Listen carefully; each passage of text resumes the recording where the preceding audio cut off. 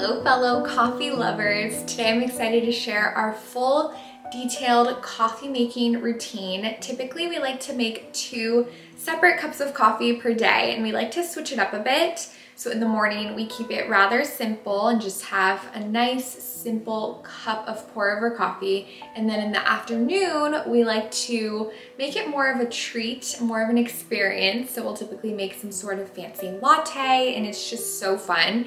I feel like making and brewing coffee is such a beautiful form of art, honestly, and there's so many amazing ways to make coffee, and I feel like we've tried everything under the sun. We have a mocha pot, French press, I've had Keurig coffee, coffee maker coffee, you name it. So these 2 ways that I'm going to show you today are by far our absolute favorite ways to make coffee. As of now, you know, it's ever evolving, ever changing, but these are our tried and true of the moment, and I hope you enjoy the routines.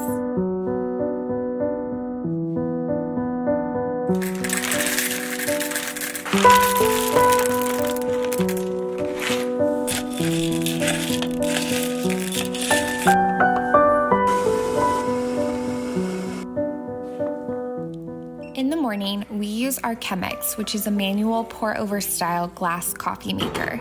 Even though it doesn't take a super long time to brew, we love that it's an active experience and encourages us to slow down and be more mindful in the mornings. I usually make us 2.5 cups, so I fill the kettle with water and boil until the water reaches around 195 to 205 degrees Fahrenheit. And I pour it over about 4.5 tablespoons of freshly ground coffee beans. Chemex sells paper filters, which we use occasionally, but I also found these reusable cotton ones that we use on most days. There actually is quite an art and science to the way you pour your water over the grounds, and I've learned that it's best to saturate the filter before pouring into your grounds, and then you have to let your grounds bloom, which sounds so romantic, but essentially how you do this is pouring in about half of the amount of water there is to coffee, so you can just visually try to do this, and then let it sit for about 30 to 45 seconds. And a successful bloom essentially allows an even saturation. And then once I've given it the chance to bloom, I pour in a circular pattern starting in the center, and I just spiral outwards.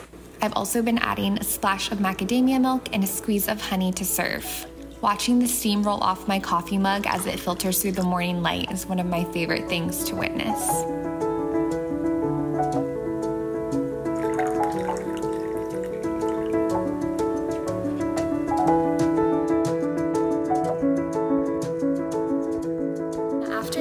Brandon is the latte expert around here, so he did this demonstration for us. We are still learning how to steam milk properly, but nevertheless, these drinks taste so lovely.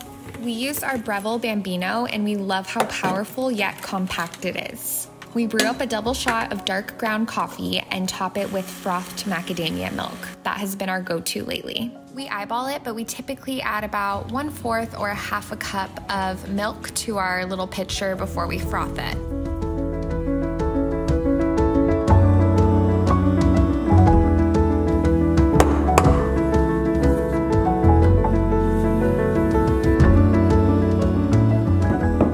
Sometimes we'll also add honey and cinnamon, but most days we like to keep it simple. I always love to see the layers of steamed and foamed milk take shape.